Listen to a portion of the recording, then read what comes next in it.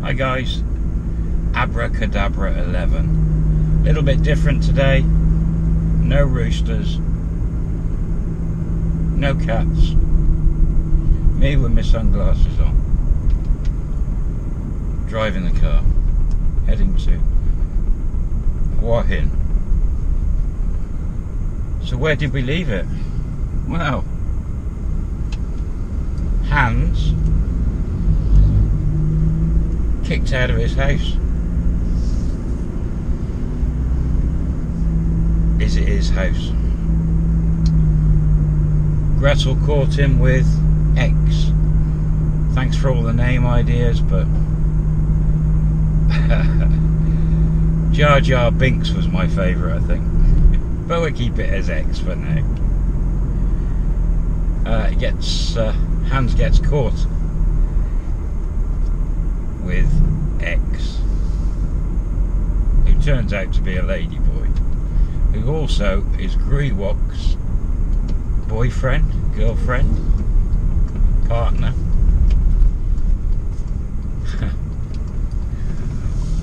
What a funny family, Gretel and Greewok. I mean, Gretel got a tomboy to join Hans in the bedroom. That was okay, that was allowed. But when he decided to play around with a ladyboy, that wasn't so good. I suppose Gretel lost face walking in on him with X and Greewok's partner.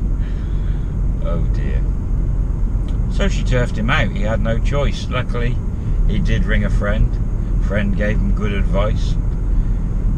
It's best not to have confrontations in Thailand, and you definitely don't want police involved.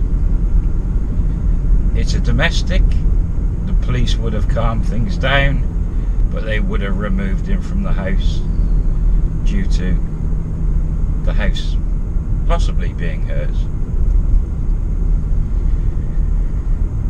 Hans went to a local hotel. Luckily, where the house is around the corner, there's probably 3 or 4 hotels.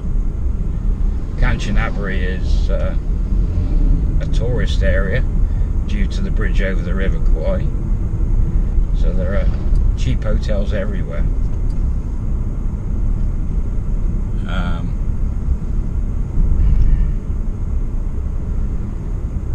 He checked into that hotel. He got on his laptop, luckily changed all his passwords for his banking, cards, everything, which was a smart move. Not that I think Gretel would have emptied his bank account, because then that would be straight outright fraud and theft, and she could have got into trouble for that. He then rang X, and X came to the hotel. So another night of passion. X's English is very good, and she knows exactly what's happened, what she's done, and the problem it's just caused him. She's very apologetic and understands what's happened, but she's also probably rubbing her hands together thinking, right, I've now got him, it's mine, he's mine. But the fact that a ladyboy has successfully made his tackle work is very strange, and I did sort of ask him about that,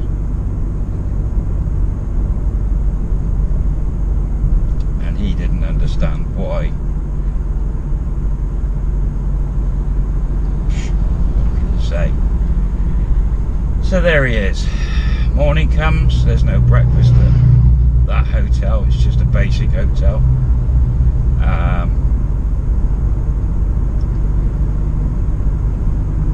He says to X, get some breakfast, I need to find a lawyer. And X doesn't know any.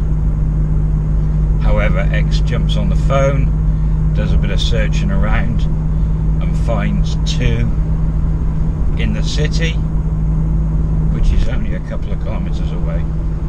2 in the city. One seems to have English, no German, just English wording on their adverts. So she gets the phone number. No answer, but it's too early, so off they go, get breakfast. Round about 9ish, she rings again, gets an answer, asks if anyone there speaks German or English, and luckily for him, there's an English-speaking Thai lawyer there. X asks if he can come straight along, says he's in a situation, he needs help, and they say yes. X has got a motorbike, convenient, puts him on the back of the bike, leaves his stuff at the hotel, and off he goes. He knows where, when they get there, he knows where he is, he knows where the hotel is. X says she's going off for whatever, to do whatever, and he says thanks, and he's faced with the lawyers. Now, he's only been in Thailand a month. Are we saying about a month? Maybe 5 weeks, 6 weeks. He was at that point on a non-immigrant O visa, so he's got 90 days, and then he would change it to the retirement extension. So he's okay on the visa. He's legally alright. He's done nothing wrong as far as in the eyes of the law, and he sits down with a lawyer. There's also a girl there making notes, and the lawyer's talking English to hands, Thai to the girl for the notes, and he goes through the whole story, skips through bits, and the lawyer's just faces dropping. And after he gets to the end of the story and explains that she's then caught him with a lady boy, he doesn't go into too many sexual details, but as much as he can, the lawyer's like, how long have you been in Thailand? How much money have you spent? The lawyer can't believe it. The lawyer is just gobsmacked. Yeah, he doesn't know what to say at first. Anyway, so the lawyer starts drilling down on everything, and the lawyer comes to the conclusion pretty quick that the cheapest thing and the easiest way of resolving this is to get mediation. The lawyer says to Hans, you're in a tricky position because you've handled a lot of cash. The fact that you took money out of a bank, $1 million baht for the house, and handed it over in cash, could be seen as a gift, and would be hard to prove that it wasn't. Also the car transaction, the fact he hasn't got the car in his name, he hasn't got the right paperwork to get the car in his name at this point. He said the things with the credit card purchases, he said, yeah, we can sort that out. You do own those because you've purchased them. But where it comes to the big money, it's a sticky wicket. You can possibly win if we went to court, but the costs to go to court, and the lawyer's costs and everything will add up considerably, and it will go on for months and months and months. And he suggests to Hans that he get him a mediator and try and do a deal with Gretel, whereas she hands something back, whether it's the money for the house, gives him the car and furniture, but he warns Hans that if he can get half of it back, he's going to be better off than going to court. Hans is not forthcoming with all the information and tells the lawyer a bit more about the sister and the houses, or potential houses. And the lawyer says, well, you don't have the facts to give me, whether she owns these houses, whether she's bought them, whether she rents them, whether she's committed any form of fraud, deception. We have to find that information out. So what I suggest is we get mediation, and the mediator will gather that information, and we will take it from there. But right now I suggest that we contact her. You can telephone her if you've got any personal possessions in the house, but you get them and take them out of the house. And Hans said he has left a couple of bits there, so he said, well, I'll get hold of the mediator. He's pretty flexible. He can come with you to the house to get your bits and pieces, try and gather some information from her, and set up a time and a day for mediation.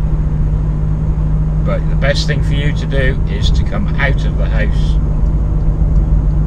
and finish the relationship and get somewhere to stay while you go through the process.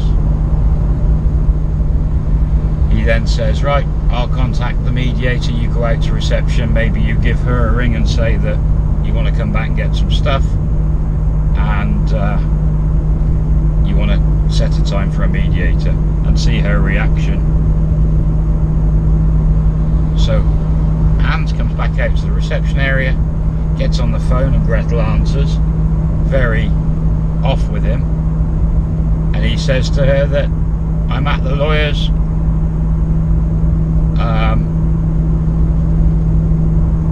I want to get a mediator to talk to you, I want to come and collect some stuff,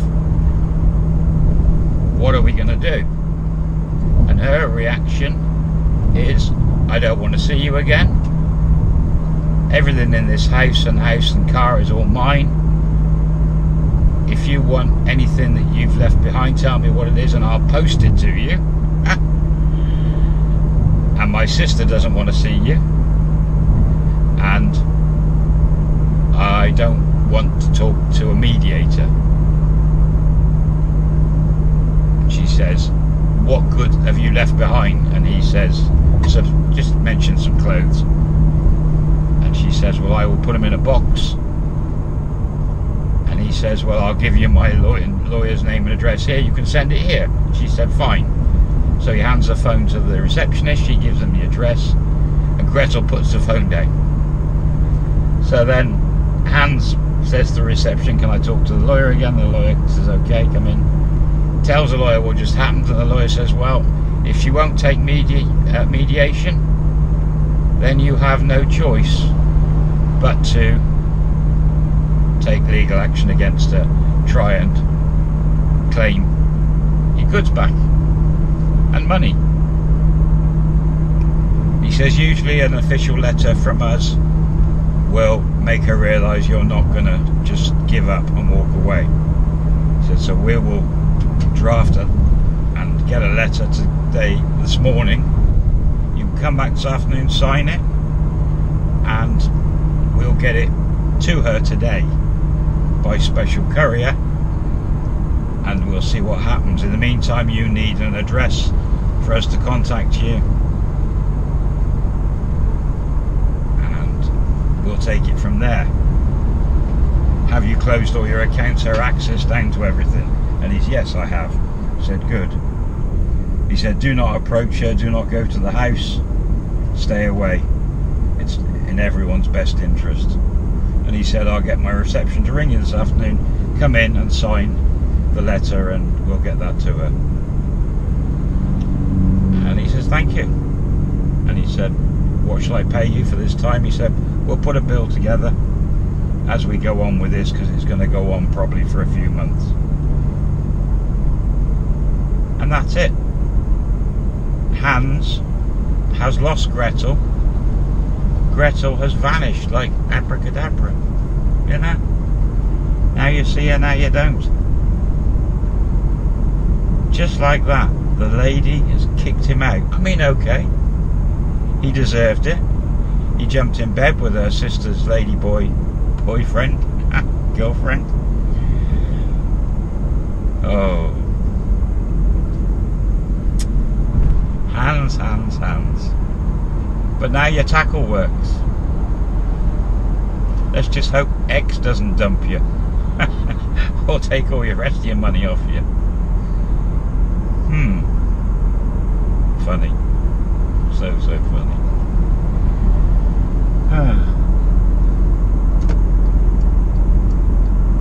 I don't know how long this video's gone already, because I'm in the car and I wasn't watching the clock and I can't see on this camera.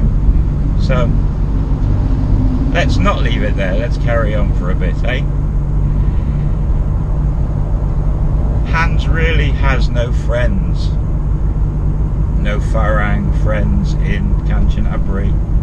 He doesn't really know his way around that well, but now he's got a ladyboy friend. The hotel he's in is not very good, it's very basic. And he stood outside the lawyers thinking, oh dear, I've come to Thailand, I've lost potentially a lot of money, and now I find out that I like ladyboys. What to do? Does he go home to Germany and take legal action from there, where he's in his own comfort zone? Or does he take a gamble and stay as a single foreigner without being able to speak the language, doesn't know his way around really? What to do? He thinks it's probably better, the lawyer's going to take care of everything, he's still got money, it's probably best that he start learning a bit about Thailand, about the culture, about the language, but needs to stay reasonably close, because he might at a drop of a hat have to get furniture and stuff from the house, or pick up a car, or get a house. But he doesn't want to go and sign any long-term contracts with anyone for accommodation, because he doesn't know how long this is going to take. He gets on the phone again to his Farang friend, yeah, we know who that is, and asks advice and tells that person what's happened. And after that person twigs what everything that's gone on and realises it, that person says to him, well, you can rent a room in a hotel by the month. Most hotels will give you a good price for a month's room. You can get condos, you can, there's everything you can rent in Thailand. It's all possible. He also is going to need some form of transport to get around. So again, rental. Luckily Hans is a motorbike man. So Hans' friend says, find a bike taxi or somebody, X, and have a whiz around your area, find out where the foreigners drink and tend to be, see if you can find a hotel to your liking and get a month's deal, and then get a bike and rent it for a month. Take it step by step. So he gets on the phone to X, and X is like very happy to hear from him. I'm very happy to help him. Within 20 minutes, X is there. They scoot around, look at a few hotels, guest houses, and eventually find one down by the river, and they'll do him a deal of 10,000 baht for the month for a room with aircon, no bills, and a basic breakfast thrown in as well. He's sorted. Next thing is to get a bike, and again that hotel rents bikes, so he just gets a little Honda Click, and it's 3,000 or 4,000 baht for the month. Sorted. Goes back to the hotel where he was, picks his stuff up, says to X that him and Gretel are finished, they won't be getting back together under any circumstances. He made a mistake, he wants to try and fight her and get some of his money back. Tells X the whole story, and X seems quite happy. X says that she's no longer going to see Wok because of what's happened, and she's renting a small room in Kanchanaburi with a friend. And already Hans is saying to X, why don't we go out together and see how it goes? He hasn't even been single for a day, and X is happy, yeah, of course. And I think that's a good place to leave it. That's quite happy place for a change. What will happen? Will he get back with Gretel? Will he get some money back? Sure. And if he does, what will he do? Will he stay in Thailand? Will he go to Germany? Will he live happily ever after with X? Will Gretel lose face? Come back after him with a bit of revenge? You never know. Anyway guys, I hope you enjoyed that. Different surroundings, I know. And I'll catch you on the next one. Bye for now.